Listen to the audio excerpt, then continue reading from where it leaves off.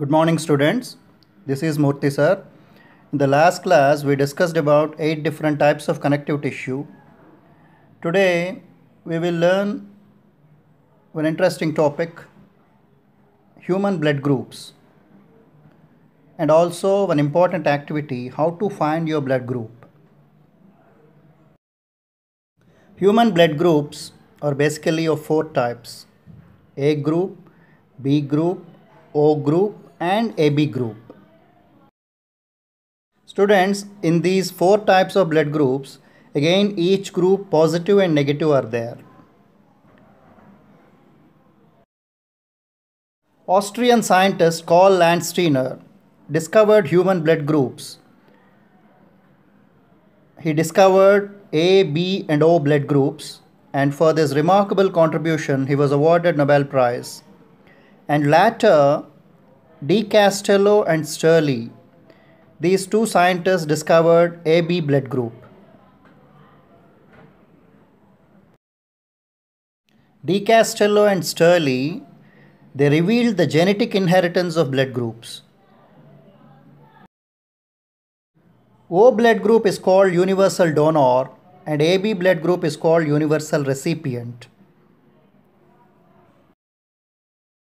O blood group people, they can donate blood to all groups, and AB blood group people, they can receive from any blood group. Students, this particular table reveals the type of red blood cells, the type of antibodies, and the type of antigens in 4 types of blood groups: Group A, Group B, Group AB, and Group O. All the 4 blood groups, the types of red blood cells, antibodies, and antigens, it is mentioned in this particular table. See, basically antigens and antibodies are proteins. Chemically they are proteins. Students, Group A has A antigen and B antibody.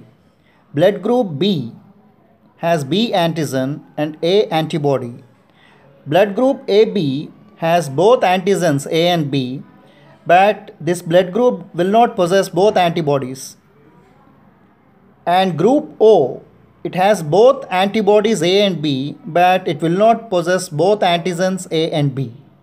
So this is the fundamental difference between the 4 types of blood groups. In addition to normal antigens and antibodies in your blood, another antigen called RH factor, it is present in 90% of Indian population. If this particular RH factor is present in your blood group will get positive sign. If this RH factor is absent in your blood group, then your blood group will get negative sign. RH stands for rhesus. It is an antigen. It is called RH factor. It is an antigen which is present in 90% of Indian population. Students, now we will move on to one interesting activity, how to find your blood group. I think most of you are aware of your blood groups. Nowadays, when people approach specialists, they are referring for blood test. So most of the people are aware of their blood groups nowadays. Aim of the experiment is identification of blood group. The materials required are blood identification kit, glass slide, wax pencil, disposable needle, cotton toothpicks, 70% alcohol.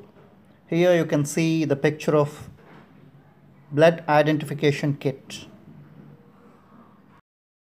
Students, let us see the components of blood identification kit. Anti-A sera 5 ml, anti-B sera 5 ml we have to take, anti-RHD sera 5 ml we have to take, porcelain white plates 2, wax pencil 1, needle 100 in number, instruction manual 1. Now, when we do more number of tests, more number of needles are required. Disposable needles we have to use. Let us see the procedure. Step 1. Take one porcelain plate, clean and dry it. The plate must be very clean so that it does not interfere with the reaction. Now, step 2. With a wax pencil, draw 3 circles on the plate to divide the surface into 3 parts and draw 3 circles, one in each part as shown in figure 13, which you have seen already. Now, step 3. Place one drop of the corresponding anti-serum near the edge, but within each of the circles as shown in figure 14. This is figure 14. Now let us move to step 4. Choose a finger, usually left ring finger. Clean the fingertip with alcohol in a cotton ball and let it dry. Keep the cotton ball nearby as it is needed again. Dangle the hand down to increase the amount of blood flow into the fingers. Now, let us see step 5. Press on the bottom of the fingertip with the thumb of the second hand and quickly prick the fingertip with the help of a needle to collect a small amount of blood from your finger. Now let us see step 6. Quickly let one drop of blood get into each circle but not touching the anti-sera. Do not touch any of the anti-sera. Now step 7 is, after putting 3 drops of blood, apply gentle pressure to the wound with the cotton ball. And you have to dispose of the needle that you have used. It is disposable needle. It should not be used by another individual. Students, now let us move to step 8. Use a toothpick to mix the blood and anti-serum and stir gently. Do it for each of the circles using a fresh toothpick every time. The wax pencil circle will help to keep the sample isolated. Students, now let us move on to the last step, 9th step. Watch to see if any of the samples show agglutination. Agglutination means clumping of blood cells. This should not happen. If this happens, the blood transfusion cannot be done. The agglutination will appear as the grainy clumps of red blood cells suspended in a clear solution. RH is slower to agglutinate, so do not give up too soon. Students, now let us move on to the result and inference of the experiment. Determine the blood type depending on the result. Following table can be used to determine the blood type.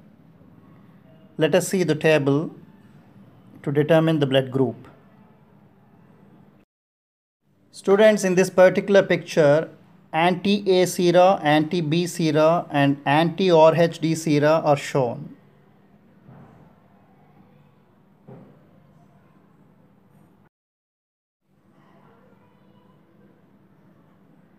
Students, this is result and inference, and we can finally decide the blood group based on the information given in the table, that is anti-A sera, anti-B sera, and the third column, the type of blood group mentioned.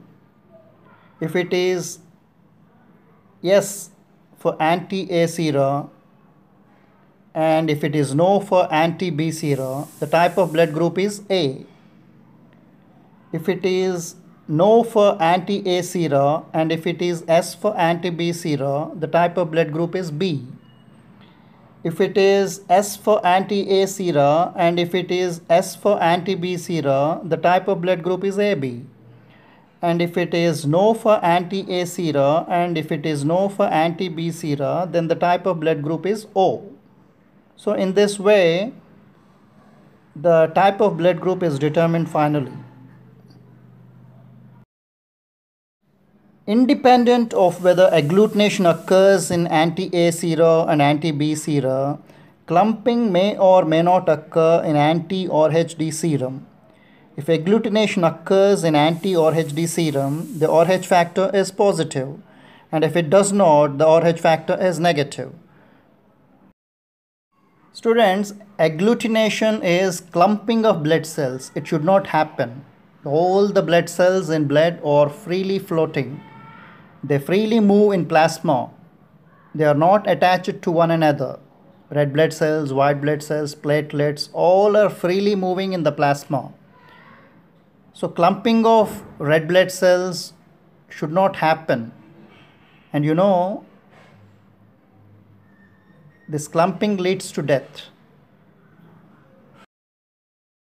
Students, one thing you have to know. These antigens and antibodies are chemically proteins. On the surface of red blood cells, antigens are present and antibodies are produced by lymphocytes to attack the germs and to kill them. This agglutination, clumping of blood cells, happens when antigen and antibody reactions occur. This results because of unmatched blood group. If the blood group doesn't match, then it leads to agglutination.